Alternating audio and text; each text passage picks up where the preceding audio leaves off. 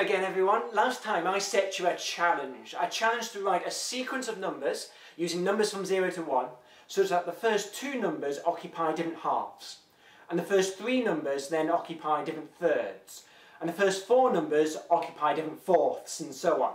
I set it up as a puzzle, building houses on a strip of land so that every time a new person comes along you have to reshare the land so that everyone gets a plot of equal length. And I asked you, how many houses can you build? Can you do this indefinitely, or is there some sort of limit to it? Now, if you haven't tried this already, please do. You can do this with a pen and paper, or if you haven't seen this, we did make a computer game out of it. There's a link in the description to this, so you just sort of point and click and build your houses as you go along. Do try this out now if you haven't already, because I am going to give the solution. You see, you can't do this indefinitely. There is a limit to how many houses you can build, and that limit is 17. Now that's really odd, 17 houses. So for a start, it's weird that you can't do it indefinitely. That's not obvious. There is a limit. The limit is 17 though. Why 17? Why not 18 or something else? Now I am going to show you a solution with 17 houses on it, which I'm going to do later. But first, I want to show you a proof. A proof that it's not 18 houses. Now to do that, we're going to have to consider a number of steps with the land split up into different sized plots. I'm going to start by splitting the land into 9 equally sized plots, and then I'm going to consider the 10ths and the 11ths and the 12ths and so on. And first, I'm going to consider the point that occupies the 5th plot after division by 9. Let's call that x. So x is somewhere between 4/9 and 5/9. But let's say x is equal to 0.46.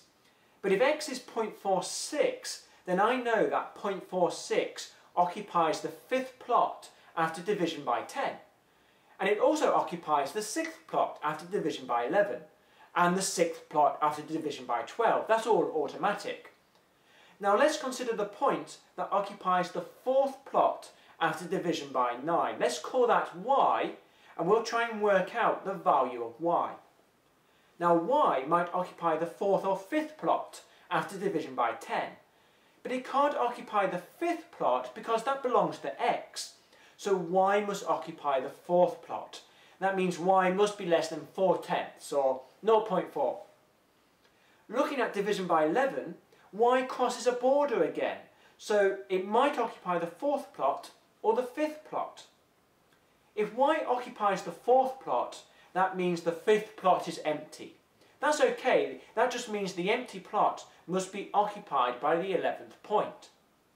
But that's a problem when you look at division by 12, because the 11th point must either share a plot with either x or y, and that's not allowed. So y cannot occupy the 4th plot after division by 11. It must occupy the 5th plot after division by 11. And that means we've worked out that y must be between 4/11ths and 4/10ths. In other words, y is between 0.364 and 0.4. Now let's add a new point. We'll call that z, and that occupies the 4th plot after division by 12. And we're now going to go through the same process, considering what happens after division by 13, 14 and 15. And we'll discover that y occupies the 6th plot after division by 15, and z occupies the 5th plot after division by 15. Continuing on again, we now see that y occupies the 7th plot after division by 16, and z will occupy the 5th plot. But that means the 6th plot is going to be empty, so that must be filled with the 16th point. Now consider the next division, so y will occupy the 7th plot after division by 17, and z will occupy the 5th plot, and the new point occupies the 6th plot. But like before, this is a problem. This means the 16th point will share a plot with either z or y when we divide by 18. And that can't happen. So we've found that we have failed at division by 18. But this was all working perfectly fine up to and including division by 17. This is what happens when I choose x to be 0.46. But what if I chose a different point? Well, the full proof shows that you will always get stuck for any value of x. And remember, x was defined to be the point in the 5th plot after division by 9. In fact, I chose this value of x because we can get as far as division by 17. Other choices for x actually fail a lot sooner. So the proof shows that it fails at division by 18. So a sequence of 18 points does not exist. That's impossible. But the same method may also be applied to construct solutions, including solutions up to and including 17 points. For example, here is one solution where the 6th point is 0.46. That was x in my proof, and z and y are exactly where I predicted they would be. The thing to remember is, it's not just the values of the solution that are important, but it's the order as well.